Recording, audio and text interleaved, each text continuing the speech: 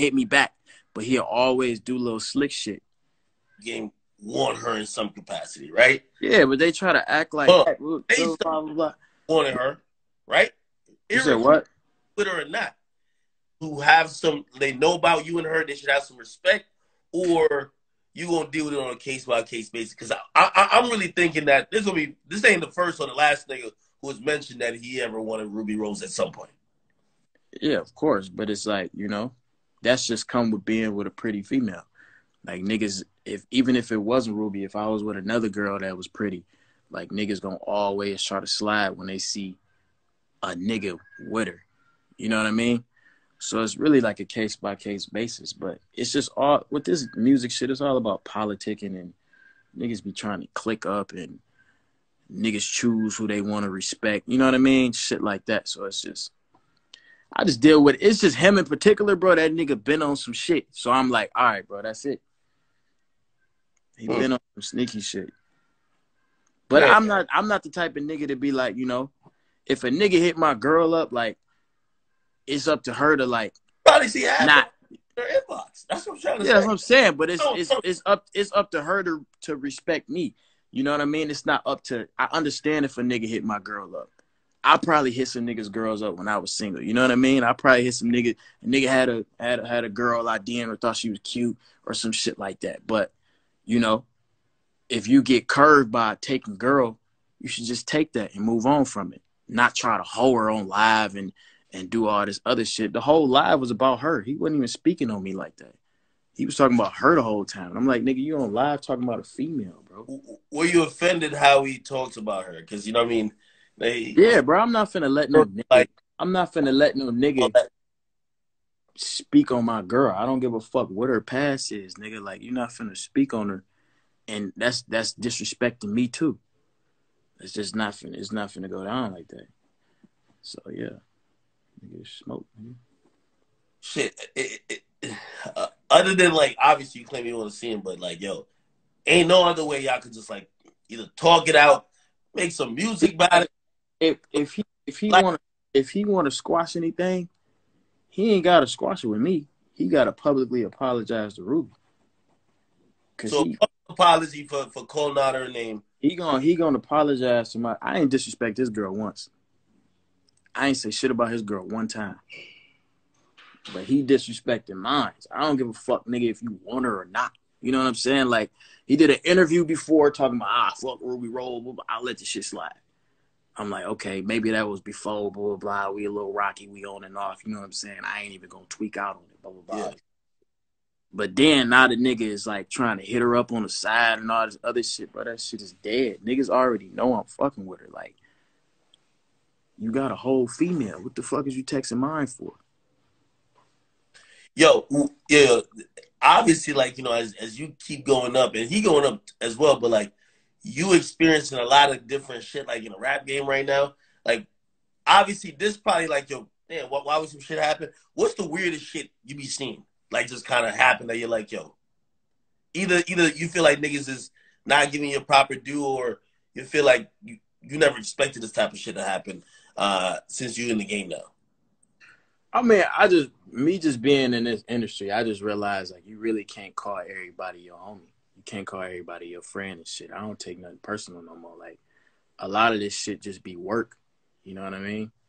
So, you know, I just be peeping out who really genuine, who really don't need me in a situation that still fuck with me. And them the niggas that I consider being loyal to and genuine to. You know what I mean? Yeah. So like a few niggas that I really fuck with in this industry that I met that's honestly like a genuine person. A lot of these niggas fucked up and they go Hollywood and they think they like better than somebody. What's the biggest lesson you learned? Just don't take shit personal. Shit. I had to learn that. I mean, I still take shit personal. I'm a real personal type of guy. Like, you know what I mean? Like, I keep my business pretty personal, but like, that's one thing I had to learn, like, along the way. Like, the people you meet, you know, people gonna fuck with you when they fill you up. When they feel like, you know, shit's looking rocky or everybody against you, they gonna back off. That's just it's the nature of the business, man. It's the nature of the business. If I had the #1 song in the world, you'd have mad friends. I have every friend in the world. Like, no, Tootsie would have shut the fuck up. You know what I mean? He would never went live with you. If I had the #1 song in the world, that nigga would be DDG Squad best friend ever.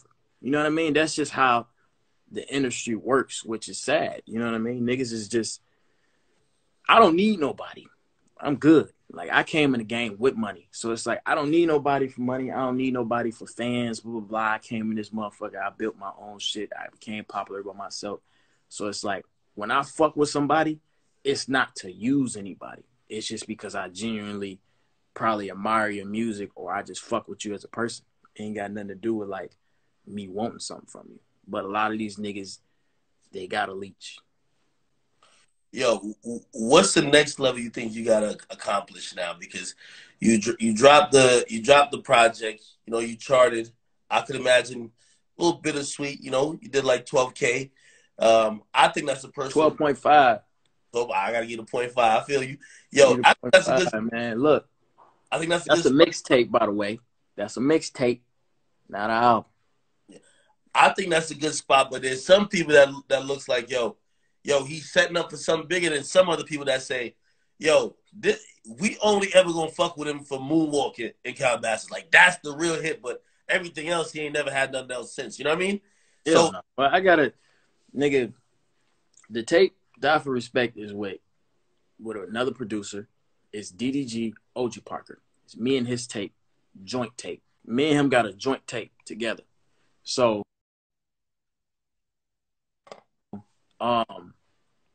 nigga, it's every song on there is no skips. Like, niggas really just, I think with me, in my case, a lot of niggas feel like, you ever had like a cousin or some shit like that don't look at you as Academics. He look at yeah, you as whatever your real name is. You know what I mean? So he had yeah, never look at you like you lit ass nigga with this big ass blog or no shit like that. I feel like a, a lot of niggas that came up watching me on YouTube, they feel like they that cousin. So they don't want to look at me as this big artist, but in reality, like, my numbers is crazy. Like, niggas is not doing what I'm doing. You know what I mean? So it's like, yeah. niggas are never, it's a lot. That's why I don't be caring about the little YouTube rapper shit, because they always gonna say that shit because they feel like they know me on this crazy scale. Like, this my cousin, this my brother, or some shit. Like, that nigga ain't famous in this rap shit, blah, blah, blah, this other shit. But in reality, bro, like, numbers don't lie at all. And I got more hits on that tape. Me and Corey Yeah. Ray got a smash. You about to work that record. I think a lot of people wanted to see you work the Young Boy record, but obviously locked up. You can't really get to the video, right? Yeah. But Yeah. not enjoying you and Cole Ray. So what? Like, I don't even think the word single really means anything now. But it's just kind of like, what's your focus, or like what the fans be focusing on? Because like the music's already out. What's the next focus in terms of, like, records that you're gonna push? Impatient. Yeah. Yeah, Impatient. I'm gonna get that out. We about to shoot the video, get that going crazy. It's already got like 150,000 videos on TikTok. So we're gonna shoot the video to that, knock that out. And then I'm really shooting videos of every song. So that's the shit I'm on. Shooting videos of every Hey, yo, I actually said this before. When you and Blueface gonna do like a little EP, bro? I gotta do like a little EP. We already working on it. Chemistry. We working on it already. We just gotta finish that motherfucker. Like, I seen the BGC track that just jumped out. You know what I mean? It always looked like mad. It looks like a new wave of just like it's fun. You know what I mean? It's like pool party, summer. Yeah. Yeah, Blueface, my nigga. We got good chemistry, man. We just getting the stew. We working, motivate each other, and then we just create a fun whole visual around the whole song. Yo, But who else? we coming out with a tape for sure. Shit, yo, who else you want to work with that you ain't worked with yet? Like, on your wish list. My wish list. I don't know, man. I ain't got no wish list for real. I just be fuck with niggas that fuck with me. You know what I mean? I like the rappers in the South. I feel like the rappers in the South is like, I listen to a lot of like niggas from the South music, like the whole Atlanta circle and shit. I listen to all them niggas a lot, so I'm gonna tap in with them Yeah, and shit. link up with OG Park. get that done? What'd you say? How'd you link up with OG Parker to get that tape done? We worked before, and then kind of like my label put it together. We was just in a room, and then I used a lot of his beats and shit like that, and we was just working closely, and then we came up with the idea just to put a tape together. So he produced every song on the tape. Shit, Yeah, that's what's up, man. Yo, from me to you, and I always told you, man, like, yo, I'm acknowledging and respecting and really admiring like your grind in terms of where you came from, because you set the new blueprint for like the new generation on how to make it. You know, like you yeah, coming. I'm really paving the way for other niggas. Like everybody and their mama want to do YouTube. Like, I don't know Yeah, why they be trying to down me, bro. Like every female on earth want to do YouTube. yeah, Every single one of them. When you wait, every nigga that's watching this live right now, when they open their phone, at some point in their day, they open the YouTube app. And I'm really like, when it comes to like music and shit, I'm paving the way for motherfuckers to actually cross over. Niggas do it from Disney Channel. Niggas cross over from fucking Nickelodeon. Niggas cross over from all types of TV shows all the time. The biggest rapper in the world crossed over from a wheelchair. You know what I yeah. mean? He crossed over from Right. being a TV star. So it's like niggas is not crossing over from YouTube every day. You know what I'm saying? So it's like, just like Ariana Grande, big ass artist. I know her as Cat. That's how I know. That's how I found out about her. Yeah, Cat from Victorious. You know what I'm saying? So it's like niggas been crossing over from shit, but it's just like it's foreign from niggas to cross over from YouTube, because you can literally search up my whole life. You can search me up. You can see when I was in college. You can see when I was in Pontiac in the hood. Nigga, you can see when I got my first car. You can see everything. Bought my first house, first foreign, all this other shit. Like I documented all this shit. So it's like niggas never did that before. So it's a whole different type of crossover. So it's like I feel like it's way more difficult because it's more personal. With the TV show, everybody know it's fake. You know, it's a certain type of personality or persona. So it's easy for you to shake that, but it's not easy to shake a YouTube personality at all. yeah, nah, bro. Like I'm watching it, and you're definitely creating a blueprint. Yo, real quick before I get over this, because somebody said this to me, and they said, "Yo," they said, "Did you see?" They said, "DDG, he about to be boxing," and they said, "Yo, would you ever?" They asked me to answer for you, but I'm gonna ask you. Would you ever see like Jake Paul? Like obviously Jake Paul does a bunch of stuff, but like now nigga been going crazy with the boxing. Would you ever think about boxing? You have some experience, right? Do you think you could beat Jake Paul in boxing? If you Yeah, had that guy, I think I could beat anybody in boxing,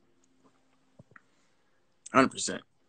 But the only reason why I think I'm gonna do this fight, right? I think I'm gonna do this fight, and I'm and not gonna YouTuber do it versus again. right? Yeah, Huh? Yeah, this I is think I'm YouTuber. gonna just, yeah, that's the reason why. Like, I just want to get back to the music, but it's an undeniable bag. Like, I'm not dumb. You know what I'm Yeah. saying? I don't come from, money. You know what I'm saying? So yo, it's like, yo, we if a talk nigga, about it. if a nigga showing me all this money, I'm gonna take it. I would be dumb not to. You know what I'm saying? So I'm like, okay, I'm gonna go ahead and do this boxing shit, and then I'm gonna just get back to the music. You know what Yo, I mean? so I said, listen, this fight, I want you to win and win it in impressive fashion, but this is what you can't do. You can't get slept like Nate Robinson. You get slept like Nate Robinson, gonna be bad. You The get me? difference is the difference between me and Nate Robinson is I know how to box. I've been boxing before. I used to box as a kid, all this other shit. So I know what I'm doing. Like me getting slept, I don't. That's not it. The worst that can happen is to go to decision and I win. That's the absolute worst that can happen. There's absolutely no way that I'm gonna get slept or none of that shit. I'm in here working all the time, man. Oh shit! You got the whole box. You pretty much got boxing, I got the right? home shit, man. I got the home shit.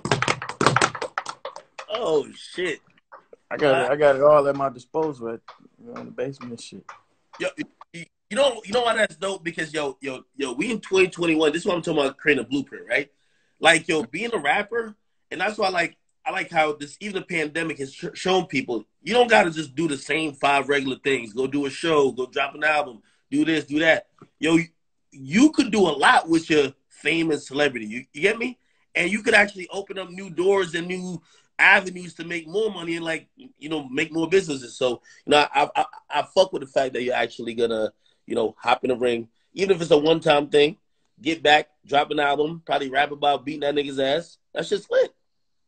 Yeah, nah. Nigga, I ain't turning down no bags, so these other niggas can. But it's just I'm really passionate about music. That's why I sacrifice shit to do it. So it's like, that's my main focus right now. But I ain't turning down. Was you and Ruby making tape? Like a music tape? Yeah, I mean, me and Ruby we got one song finished. We really don't be making no music together at all. That just be beef, no shade room, bro. Jesus Christ. Jesus. Yeah, man. Sometimes be like that, Yo, I'm gonna be out in LA like next month. Hit me, bro. Pull up to the crib, come hoop. You know how to hoop? Yeah, I got to see the crib because I seen that shit on YouTube and I said that shit look extravagant. I know you're remodeling that shit for a minute. I like it. Yeah. Nah, I've been remodeling this shit for a year, but it's all finished now. I got the studio, basketball court, gym, shit that I bought.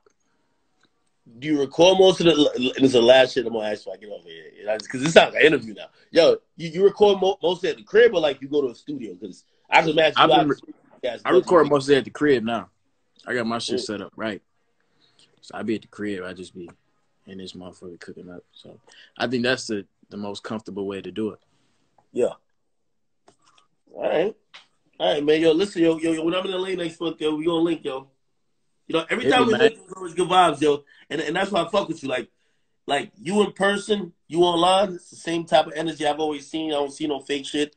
I see like somebody who honestly just it's a good dude. So, that's why I always fuck with you. I try to show you love.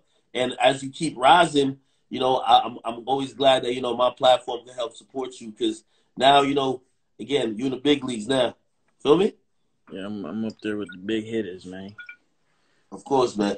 But all right, man. Yo, enjoy your life, bro. I'm about to hop off this shit real quick. All right. All right.